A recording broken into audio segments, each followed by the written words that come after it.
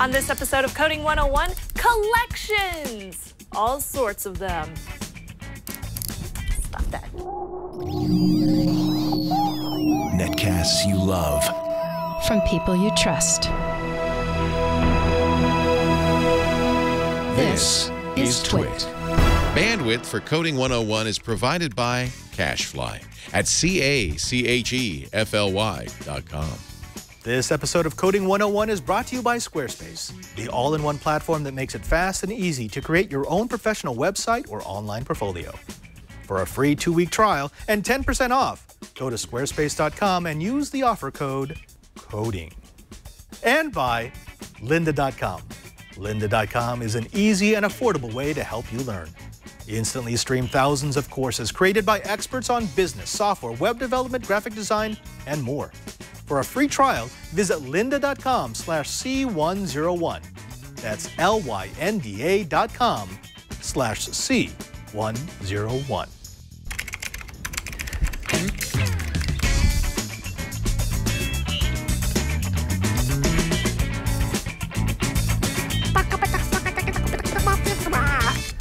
Welcome to Coding 101. It's the Twitch show where we let you into the wonderful world of the Code Monkey. I'm Father Robert Ballecer. And I am Shannon Morse, and for the next 30 minutes, we're going to get you all learned it up on everything you need to know to be an awesome code warrior. Absolutely. Code warriors are the place to be. But before we get there, you know what I want? What do you want? I want some snubs compiled. Oh, do you now? I do. I'm hankering for the Well, I guess it's a good thing I did some snubs compiling all right, then. So I have a great viewer example from our Google Plus community today. So if you remember last week, we showed you a great example from Lou, our awesome code warrior, and it was XAML. Yes. It was super, super fun. So he basically asked us to do some changes and make the view model of it look a little bit different so you could add a background or do whatever you want. Well, Joe over in our Google Plus community posted not only a great description of how to get this working on your computer, but he also sent us a perfect example of his code. So let me go ahead and open this up.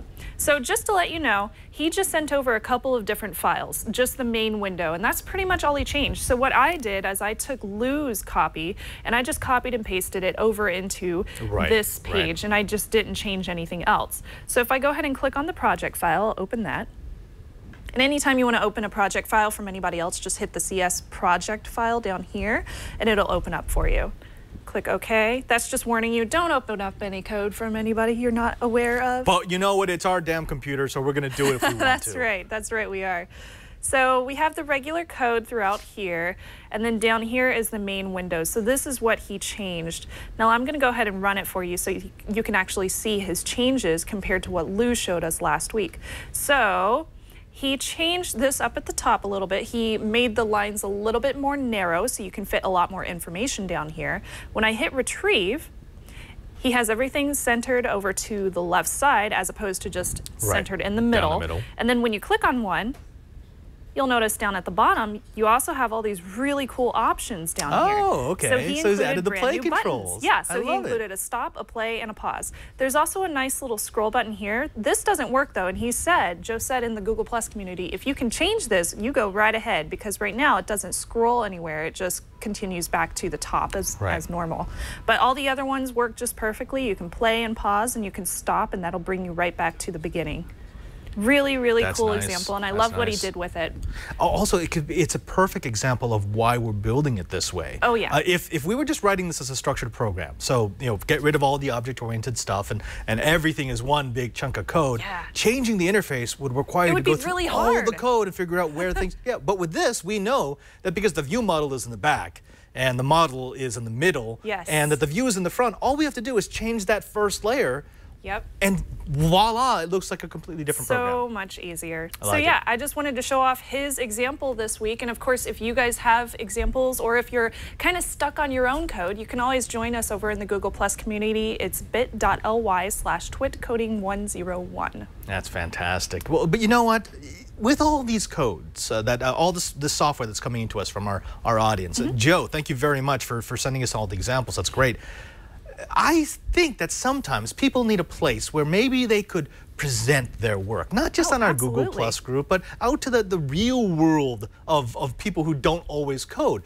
I just wish there was easy way to do that? I think I have a place for you, Padre. What's that? Squarespace. Oh, yes. Squarespace.com. It is the all-in-one place to get everything that you need to make an excellent website. Whether you need a portfolio or you need a business account or you just want to show off a wedding website like I did, you can use Squarespace.com. So this episode, of course, is brought to you by Squarespace.com. They're the all-in-one platform. They make it easy to create your own business, professional website, or your online portfolio. They are constantly improving their platform. They have new features, new designs, even better support, and they have 25 beautiful templates for you to start out with and recently added a logo creator tool. This is pretty cool. It's a basic tool for individuals and small businesses with limited resources to create a really simple identity for themselves. So you can go in there and create your own logos. It's so cool and super great if you don't know Photoshop, like me. It's also very, very easy to use. It's incredibly easy to use, but if you do want some help, Squarespace is always available. They have a live chat, they have email support 24 hours a day, 7 days a week. Plus, there is a completely redesigned customer help site, so you get really easy access to self-help articles and tons of video workshops as well. And they have availability for e-commerce. So say you want to sell your stuff online, you can do that through Squarespace as well. They are now available for all subscription plan levels, including the ability to accept donations too, which is really great for nonprofits, or if you have a wedding website and you want to accept cash wedding registries or school fund drives. So pretty much anything that you want. Padre, you could use it. Yay! And they're inexpensive. It just starts at $8 a month, and they include a free domain name if you sign up for a year. That's what I did, and I think it's the best choice. It's a really, really good price, and it's excellent.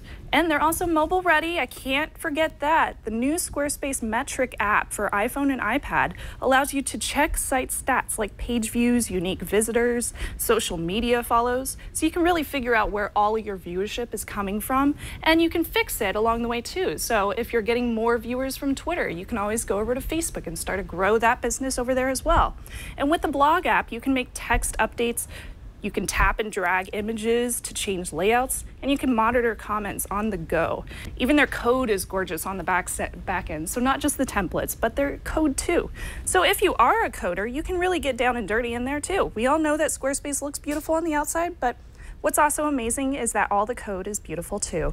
Squarespace takes just as much pride in their back-end code as they do in their front-end design. And hosting is included. Yes, that's right. Hosting is included, and that is one of the best parts. They take care of all the hosting, so you don't have to. Now this is pretty cool. As a special promotion for our Coding 101 audience, everybody listen up. Squarespace is giving away a full year of its most premium level service that's valued at more than $288 to a randomly selected listener. All you have to do is tweet Better Websites for All with the hashtag Squarespace coding to be considered.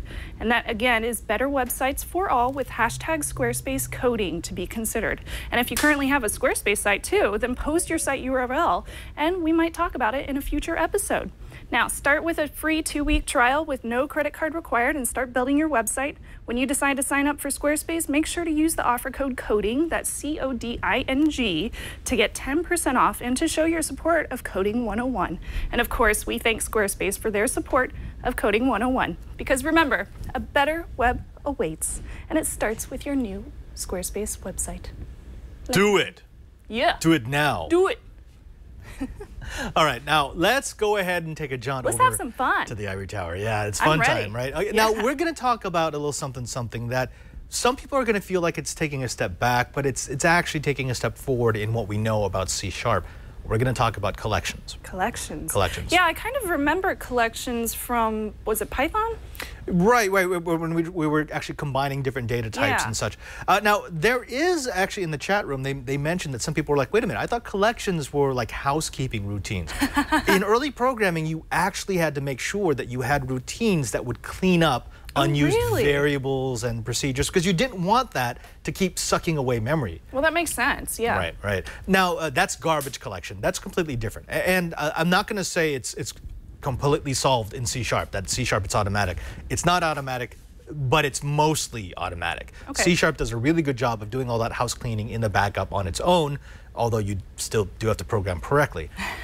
We are talking about a different kind of collection. Oh, what could Yeah, that be? collections of objects, collections of values. Right. I So see. when we are programming in C# or any object-oriented programming, oftentimes we want to create a group of different objects and values and methods and procedures. It's what we talked about with classes, right? That's the Right. whole idea. Yeah. You create the blueprint for something that combines methods and variables, data and code at the same time, which can then be instantiated into individual objects.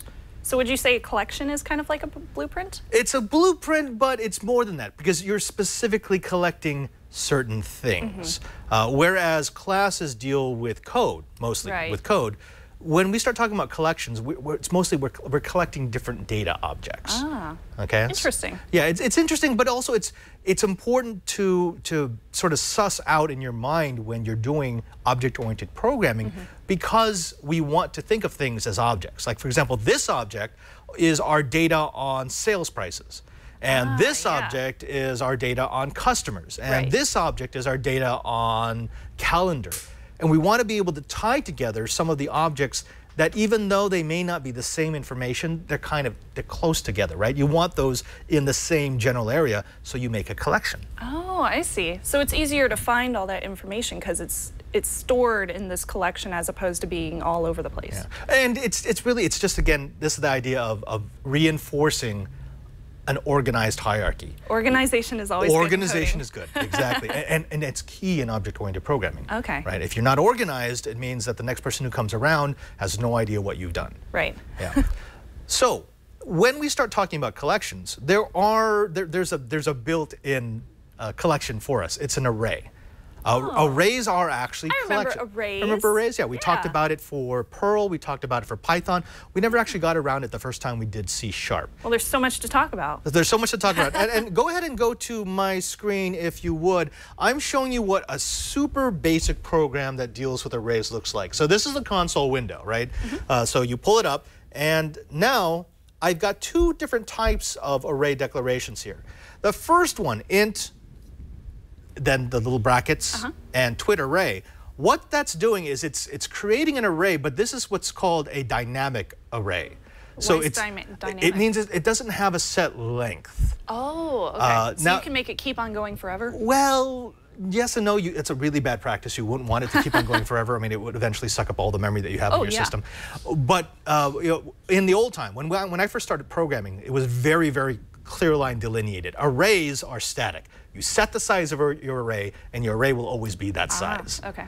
Which is actually, that's good programming etiquette, because when you're programming and you're making an array, even if it's going to be a collection, you want to know how big it's going to be, how much it could possibly encompass, and you program for that value. Okay. What I can do here is I can go ahead and make it of an indeterminate size. So it's saying I'm going to have an array called twit array of integers, but I'm not specifying how big this thing is going to be. I don't like doing it that way, so I do it this way. Does this look any familiar? Oh, yeah, it does. It's like when I'm declaring a class, right? So it's in like when I'm this case, instantiating it. You're saying that this array called C101 array is going to have 10 different Exactly. objects So in it? this is a defined array. So it's going to have 10 cells, 10 elements that I can use.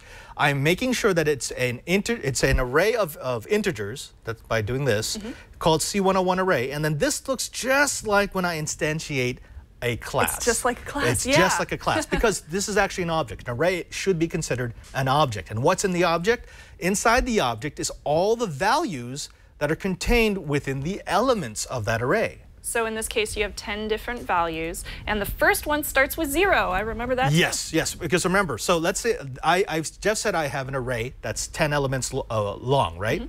But arrays start at 0. So if you'll notice, when I start assigning values to the elements of the array, I go from 0 to 9, which comes out to 10. Right?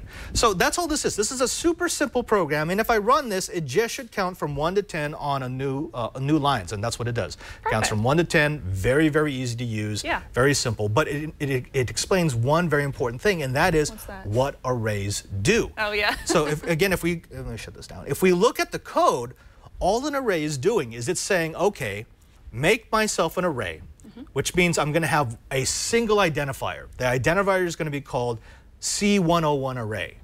And then in that array, I'm going to have 10 spaces, 10 elements, 10 cells, 10 things. In this particular case, I've told it it's going to have 10 integers, so 10 and numbers. could that be strings or floats or whatever I want it to Well, be? I could change it, right. Okay. So right here, I've declared them to be int. Yeah. So I'm telling it it's an integer. Integers are going here. This could also be string. Okay. This could be float. This could be bool. This could be double.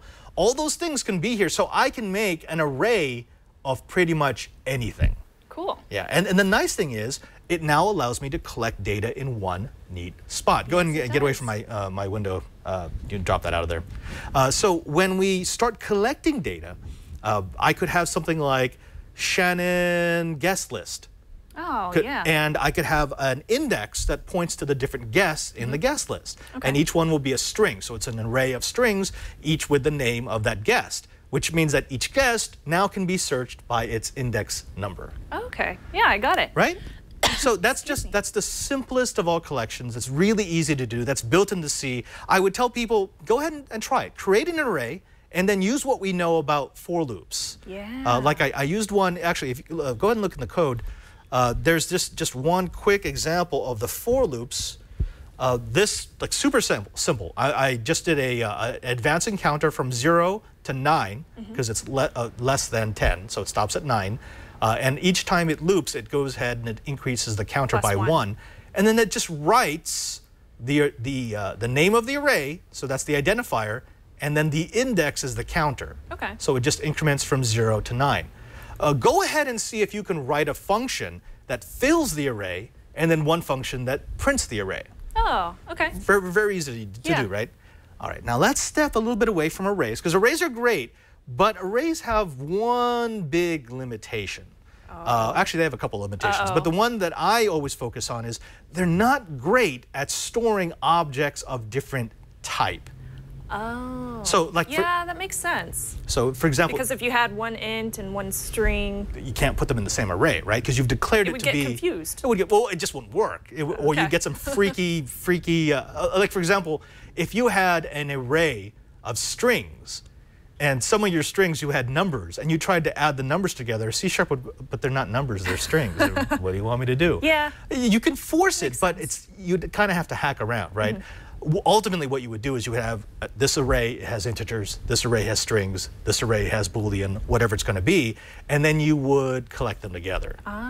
So if you're going to be doing a lot of data, a lot of objects that have the same strongly typed data, arrays are great. But if you want to collect data of disparate types of data, you're probably going to look at some of the other collections. Now, let's go ahead and take a look at some of those other collections. I'm going to have to rewrite my console real quick here. This is probably going to mess up because I'm doing it live. There we go. So if you look, I've just changed one little thing here. I've added system collections generic. This is an include that's not normally done in the console. C# actually has, let me go ahead and increase the size of that. C# has a set of classes that they have written and made available for you. It's just, you just add this line that deals specifically with collecting data, with making these collections. Cool. Go ahead and come back from And that. this is just one of the many. I'm assuming there's tons of them. Oh, there's many, right. So like, actually one of them is just using system collections, and then there's system collections generic. And you know, C# is C#. So as you start saying using system.collections, it will tell you all the different ones you can use. And I believe we linked to the site where Microsoft lists all the different ones you can use as well. Right. And again, this is part of the fun of object-oriented programming. This is just what Joe did at the beginning of the show, which is, why do I have to rewrite it? If someone's already written a class that does this, I'm just going to deal with the output. Just grab the class. I'm just going to grab the class. Right, so .NET, the .NET framework, includes, built into its code base, a bunch of classes that do collections. And there's a couple of different collections that we use. We use arrays, of course, but we're also going to use what are called lists. Oh. Now, lists are like arrays. They're treated the same. They look slightly different. It sounds like an array. It sounds like an array because it's a list of stuff. An array is an array of stuff. I'm guessing with lists you can use different types of values? Well, lists mainly vary from arrays in that they were designed from the beginning to be dynamic. They were designed to grow and shrink as you needed them to. Whereas arrays, you can make them dynamic, but That's not how they were designed. Right. There's workarounds to make it dynamic. So when we're dealing with a list, we're talking about like an automatically, dynamically resized list of things, of objects. It means that we don't have to define at the beginning how big the data set is going to be. It would just grow or shrink to fit the data set that's currently in there. Okay, that's cool. Right, which is nice. So, and the syntax is a little bit different. I don't want to go through it because it looks pretty much the same as going with arrays. Oh, okay. But there's two others that are in the basic collections. The first one's called a dictionary, and the second one is called a hash. Oh, I've heard of hashes. Yeah. Well, no, that's hash brown. That's different. No, I know. Password hashes. And actually, it's the same thing. It's the same thing. So there are different ways of collecting different types of data. When I talk about a dictionary, it's just like it's a dictionary. It allows me to store values and then search for them based on the keywords attached to those values. Oh, okay. That Right? makes sense. And then when I store hashes, it allows me to store values and search for them by the By the value? by the hashes. Or the hash, yeah. So it's pretty self-explanatory. That's cool. Going back to my screen, I'm going to show you what a basic hash looks like. So this, again, super simple. This is actually this is using a dictionary. So I've got several things stored in here for dictionary. Oh wait, I totally saved the wrong one. This one's actually broken. I didn't fix it. That's okay because this actually still does show the syntax. Okay. You'll notice that the code for this looks a lot like the code I did for an index, right? So Yeah, it does. I go ahead and I instantiate the object, the dictionary. I declare it, and then I start filling it. And instead of filling it just with numbers like I did with the array of integers, in this particular case, I'm filling it with a keyword and then a value. And I can search for it via that keyword. Oh. Right? And go That's ahead and cool. come back, Ryan. So when we start talking about collections, what we're really talking about is we're talking about how do you make the data that's available to your program searchable, organizable, and usable by the further parts of the program. So once I get all Sounds like that, I would want to use lists. you want to use, well, I mean, see, actually, here's the problem. Programmers tend to get caught up with the stuff they do best. Yeah. So if you learn arrays, by golly, you're going to make everything look like an array. Yep. And if you learn lists better than anything else, everything becomes a list. You really want to go with because there's subtle There's differences. a best use case scenario. There is best use scenarios, right? Like for example, can I search for the keyword of a bunch of stuff in an array? Yes, I can. It's kind of a kludge. I have to go ahead and write something that's going to read each element of the array and then compare it and then say, okay, I want this one or I go to the next one. Or I could use a dictionary, and a dictionary is set up to do keyword reading. So a dictionary would be the best option for that. For that particular one, right. And there's always a use case for which collection you want to use for any particular program that you're writing. Okay. Yeah. Does that make sense? Yeah, I can get on board with that. Okay, so that's all the theory, but what we have to do is we have to bring in our code warrior, and what our code warrior is going to do is show you the code that goes behind taking this idea of collections and actually turns it into something useful. So you want to... But before we go, like where is there another place I can go somewhere where I can learn more about this? I am glad you mentioned that because as we both know, Coding 101, it's just the surface. In fact, we were talking about this it is. right before, right? You were saying how you had received an email from people who were saying, well, why didn't you do it this way? Why didn't you do it that way? And it's like, well, we know. There's so many different ways you can go with coding. All we're trying to do is get people interested so that they can seek out the knowledge on their own. But there has to be a place where they can seek out that knowledge. Where's that place, Padre? Oh, I don't know. Maybe a place called lynda.com. Oh. That's right. Lynda.com is your one-stop shop, your repository for knowledge on the internet. Do you want to learn new business skills? Do you want to learn how to communicate? Do you want to learn how to program? Do you want to learn how to edit video or photos or put together your latest quadcopter project? Well, lynda.com has it all. That's what makes them the repository for information on the internet. They're an easy and affordable way to help you learn. You can instantly stream thousands of courses created by experts on software, web development, graphic design, and more. Lynda.com works directly with industry experts and software companies to provide timely training, often on the same day that new versions of those software packages are released, which means if you want to stay current in your skill set, Lynda.com is the perfect companion. All courses are produced at the highest quality. These aren't like those homemade videos on YouTube, which again, I love. That's where I come from. I started making homemade videos. But sometimes when you want to learn, You don't want to be distracted by scratchy audio or just lighting that's piss poor. You want to go someplace where the production values actually add to the learning, not detract. Now, tools include searchable transcripts so that you can find specific problem-solving portions of the videos, which is great because sometimes you just need a reference, and lynda.com lets you do that.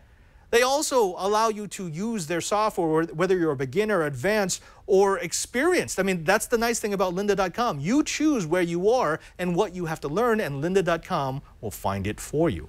You can also watch while you're on the go with lynda.com apps for iPhone, iPad, and Android.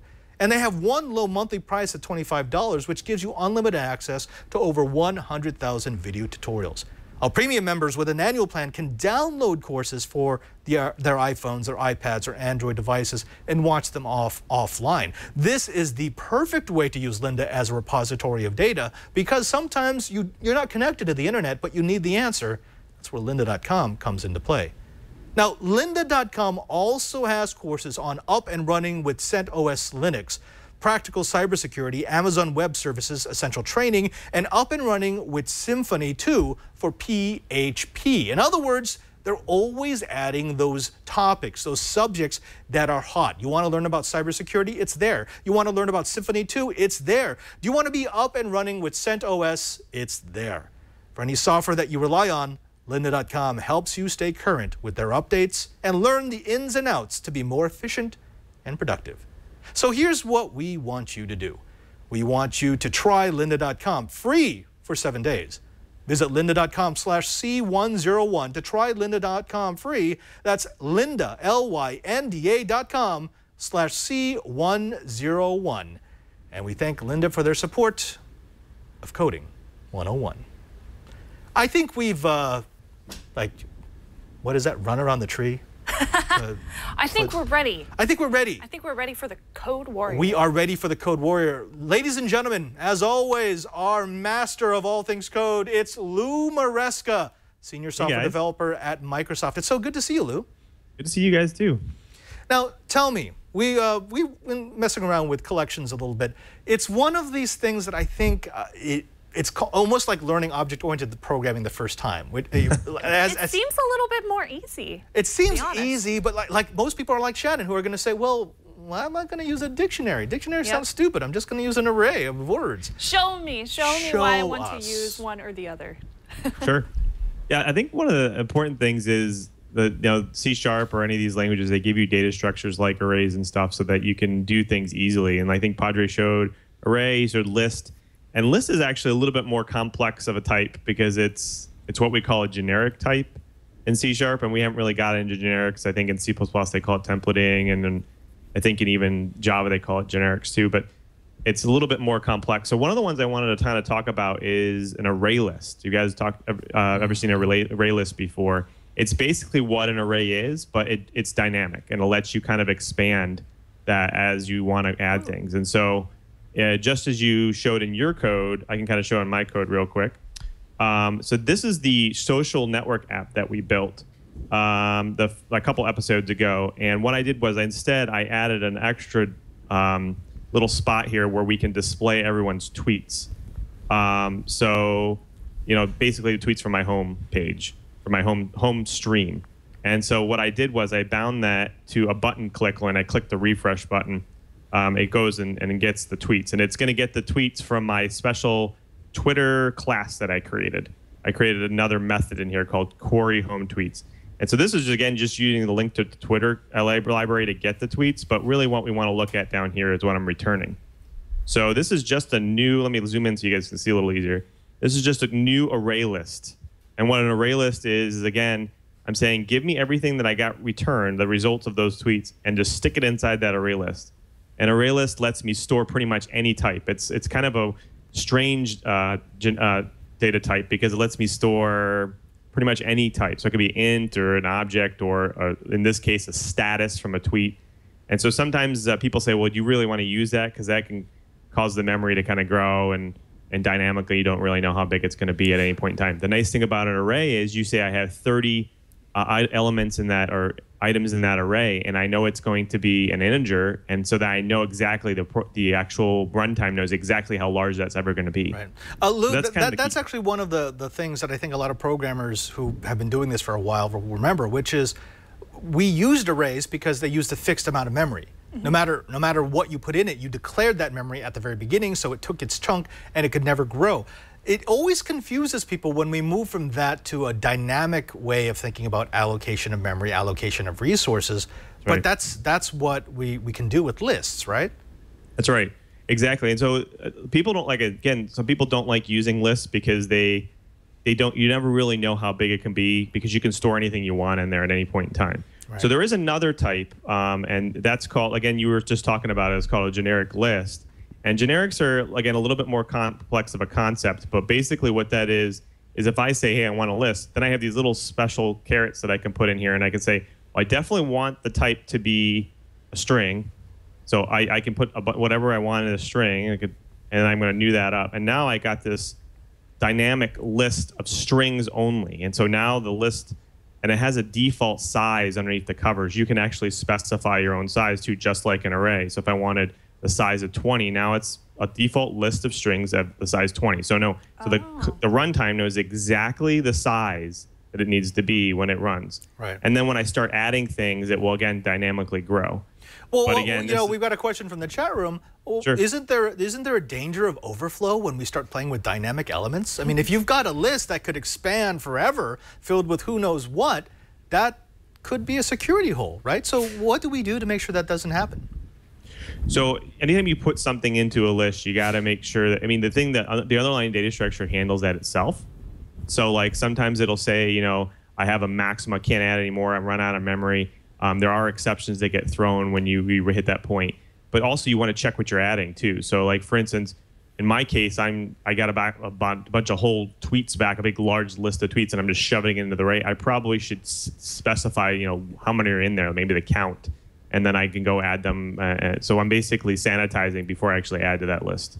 It makes me think of there was a bug that was discovered in Android not too long ago, where the comment that people were able to read in the code was, I made this variable X length because I'm pretty sure it will never need more space than that. Which, if I'm a hacker, I'm reading that going, oh, okay, so I make it 1 byte longer and I'm overflowing. That's nice. That's awesome. But I mean, yeah, you're right. The tool, so the compiler, the language, actually does a really good job of making sure that doesn't happen. But just because you're using a dynamically generated object, that doesn't mean that you can completely do away with thinking about how much memory a particular process or object's going to take. Right. So there's an even more fundamental data structure that like some programmers use, an underlying data structure. They call it a linked list, and a lot of people in the chat room are talking about it. And a lot of these data structures that C# uses are basically a linked list under the covers. And really all a linked list is just a node that connects to each other. And then you can kind of iterate through each node as you go along and connect them even more and more and more items as time goes on. And so again, the list is just a dynamic version of that, where you can add like an integer or a string, and you can keep adding, and then it allows you to not only go to an item that you want using an index, kind of like an array, but also you can kind of iterate or go through each one. Right, right. Oh, so actually, Lou, here's another question that people are going to ask. And again, I know arrays really well, so I want to stick with arrays. Why can't I just make an array that contains other arrays, one that has my integers, one that has my strings, one that has my Boolean values? Well, you know, why wouldn't I just do it that way? Why would I have to use a list in order to get all the benefits of collections? You could. I mean, that's one way of doing it. I think the whole key to list is doing a lot of that work for you. Like if you wanted to, let's say you want to have an array that was also dynamic, you would also then, every time you wanted to add an item to that array, you'd have to go create a new array that was bigger, and then copy everything from the first one and shove it into the second one. That sounds annoying. It's annoying, and it always leads to errors because there's always problems. In fact, like when I was programming in Visual Basic, that was the #1 cause of errors. When people tried to copy something from one array to another, something always got screwed up. Every single time. Every single time. Yeah, it's better if the array can just grow. Yeah. So another thing too is there's a lot of other data structures that we can go in probably for a long time. The collections library itself has like, I don't know, like 100 different type of collection types. But there's some really unique ones. Like, for instance, I think another one that we should probably talk about is there's one called a hash set. And a hash set, basically, just like in cryptography, a hash is just like a generated version or string version of something, kind of like it's like a string version of an object, basically. And it's unique sometimes, most of the time. And so that hash could be put into a collection. So, for instance, I wanted to shove a string into a collection, let's say a bunch of usernames, and I never wanted to have duplicates. I could use a hash set, because then that guarantees that hash is unique for every user ID, and I can store a whole bunch of large set of user IDs in that hash set, and there'll never be a duplicate one. Wow. So that's another collection. That sounds very familiar to some of the things I've learned from security. Exactly. Yeah. See, wow. That they might go hand in hand. That's so strange. Gee, I wonder why. Okay, now we've talked a little bit about it. We need to see it in action. Sure. You've actually got an example that could show us how you're doing collections. Yep. So one of the ones here, like I said, I basically wrote a query to allow me to get a list of tweets from any specific user. And then what that does is that the actual link to Twitter API will return the minimum of 20 at that time, and that returns it as a list. In this case, I'm just converting it to an array list to kind of show you what an array list can do. And basically, it's just newing up an array list. It's adding the result in there. And then over on my window here, I'm actually going to do a for loop through every one of those tweets in that array list. And so there's two ways to do it. I don't think we've ever gone over a for each loop, but there's while loops and for each loops, but this is a for loop. And so I just basically say, well, in that array list, how many are there? And I'm going to start from 0 and just go up to that amount. And then for every one of them, by 1 each time, right? Right. That's right. Increment by 1 each time. That's what this little x++ guy here is. And then every time I hit 1, I'm going to go add it to my collection of, or my observable collection. Again, another type of collection that C# offers, and that will basically notify my UI that I have a new tweet, and then it'll basically break out and list those tweets. So that's one way. Yep. I just got very excited because I understood. Yeah. So again, observable, while I log in really quick here, observable collections are basically a collection that every time you add an item to it, it will, oops, I guess I should probably type that right. It will always add it will always notify the UI about what's happening. So this way your UI can go and update itself. So I enter the little pin. Okay, so now I have the UI here. And if I click down at the bottom to actually refresh, you notice now I get all the tweets from my home screen here. So again, it just immediately updated. Pretty quick. And you loaded all of that into a list in memory. That's right, in memory. So this is all in memory right now. And these are all the people that I follow. Ellen DeGeneres is one of them. And then well, yeah. Exactly. So, but there are other ways to do this. There's 1,001 ways to do this. Like I said, I could have created a generic list. Another example is what we call a dictionary. So, like if I wanted to say, I just want to be able to get a user's tweet by their user ID.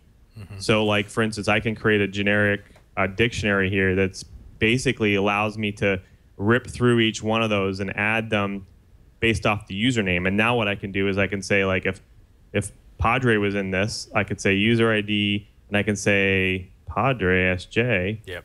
And I could basically get the tweet for Padre SJ. It would just return the tweet for that. So that's a unique dictionary, or a dictionary allows me to kind of look things up based off key values. So it's basically going to be searching for Padre SJ in each of the strings? That's right. And the cool thing about a dictionary is, again, it's a data structure that's compiled of basically a hash underneath the covers, because the key is basically a unique value. So like Padre is a unique user ID that nobody else has on Twitter. And I know that I can add that to the dictionary, that a hash value, and that could be the key. And then the value is the actual tweet. And so then I can go and really quickly find Padre and his tweet using this dictionary. Right. But those are linked together. So if you find the key, you're going to find the string that's attached to the key. Okay, that makes sense. Right. So there's a lot of different cool collections that you can use. And this code is neat because you can basically You can use the dictionary for, let's say you wanted to have a little box for a user that just displays Padres tweets, or if you just displays my tweets or something, you could add that to your UI, and then you can bind it to something like this that says, hey, go give me all the tweets that Padre has, kind of thing. If you haven't already, please, please, please, please, please get your UI, the API code from Twitter so that you can play with this. Because this is actually a fantastic piece of code. And look how small it is. Because again, he's using a class that's doing all the work and the grunt work in the background.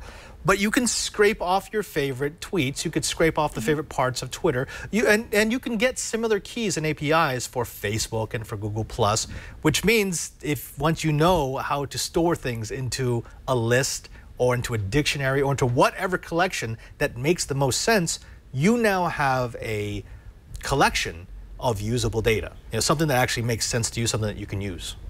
That's cool. It's nice.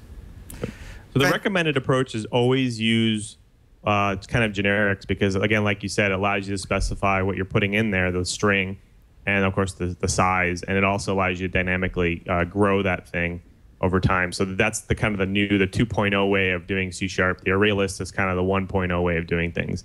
So that's the recommended approach. So dictionaries and hash sets and lists and observable collections, these are all different types of generic collections that C# offers. Yeah, and it's good programming, because if you know that your data set is indeterminate, an array is a really bad place to store it, because you have no idea whether or not you're going to overflow that array. Right. Either you're going to be wasting a lot of space, or you're going to reach that point where hopefully your error handling will say, I can't fit anymore, or you get an overflow situation.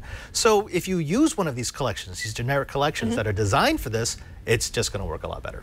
That's awesome. Lou, of course, love that this is another one of those things that people have already wrote the code for. Yeah. Well, we like that, right? Yeah. I mean, that always makes us feel better. It's easier for me. Lou, we're going to make these examples available for all of our users. And again, thank you very much. But before we end, you wanted a little bit of time to talk about something that's, well, Xamarin-ish. Is that even a word anymore?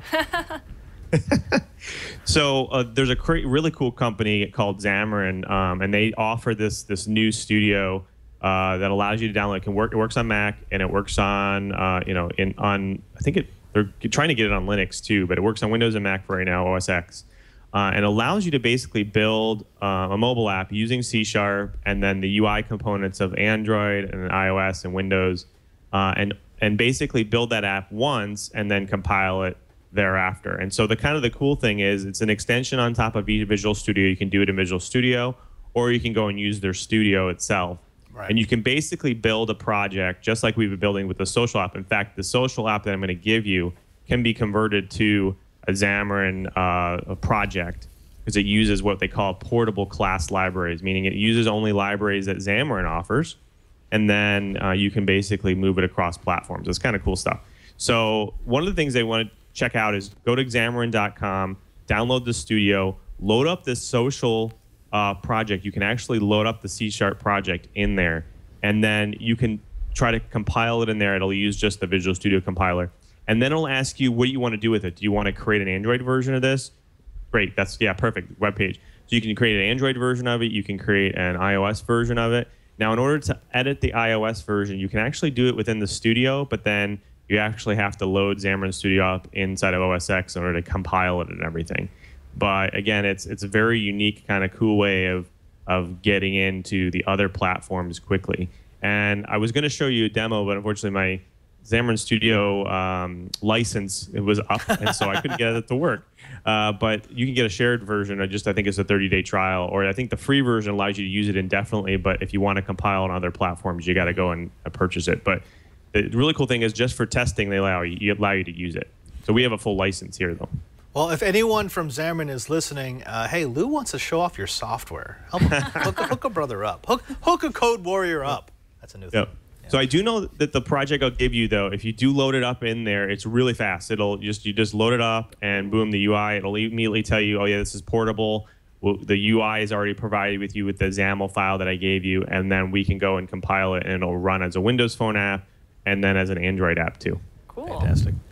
Ladies and gentlemen, Lou Maresca, our code warrior. He's the guy that we go to with questions about C#, senior software developer over at Microsoft, and just an all-around good guy. Lou, thanks again for being on the show.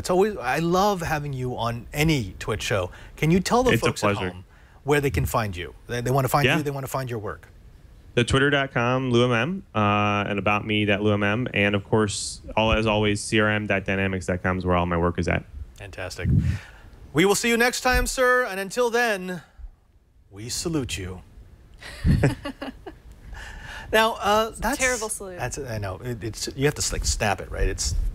Yeah, and it has to be in the right place. You actually know how to do it. I mean, you've got military training. I'm just like seeing it from the cartoons. In any case, we know that this was a lot of information. Everything from it's good information, and it's not as hard, I don't think. No, this was nice and easy. We're trying to make sure that you can actually get the lessons. If you want to find any of the information that we gave you, if you want to find the show notes, you have to go to our show page. Just make sure that you go to what is it, Shannon? www.twit.tv/code. Code. Just go to twit.tv code. And you'll be able to get not only all of our show notes, but also all of our episodes. I'm not sure what I'm doing there. All of our episodes in one single place. It's because we love you. Also, you can find us on iTunes. If you are an iTunes user, go ahead and subscribe to the podcast. Make sure that you get it each and every single week. Because if you miss a week, it gets kind of hard to catch up. But if you're more of a Google fangirl or fanboy like I am, you can always go over to youtube.com/twitcoding101 and subscribe over there. Please do. We really, really appreciate it. Yeah. And you can also join our Google Plus community. Again, that's bit.ly/twitcoding101. And that's where you can ask and answer all the questions. All of the questions. All of the things. Really good ones, too. Yes. Well, the nice thing about that community is that it's filled with people at different levels of programming knowledge. We've got and brand nobody's going to make fun of you if you ask a No. question that you think is stupid, because no question is stupid. I mean, we may make fun of you, but it will be in a funny way. Oh, stop. Okay. We won't won't. make fun of you. Also, if you don't like Google Plus, you can always join us on the Twitters. Now, you can find me at PadreSJ. That's twitter.com/@PadreSJ. /and @ I'm /at. I'm Snubs. I mean, I'm Snubs on Twitter. That's it. Twitter fail. I just Twitter failed. Don't forget that we do this show live every Thursday at 1:30 p.m. Pacific time. You can find us live at live.twit.tv. If you watch, you can see the pre-show, all the foibles, the mess-ups during the show, and the post-show. It's actually kind of fun. You know, it is. When Leo built this enterprise that we call Twit, he had this idea of making it sort of the look at how the donuts are made. And you can definitely see our donuts. Maybe yours. And you can also join us in the chat room. It's irc.twit.tv, and we take questions from you guys during the show. So if you guys have any questions like, does your Coca-Cola say Shannon? No, it does not, Janice Goo. But thank you for asking. Says you can join us over there. Yeah. Until next time, I'm Father Robert Ballecer. I'm Shannon Morse. And the line.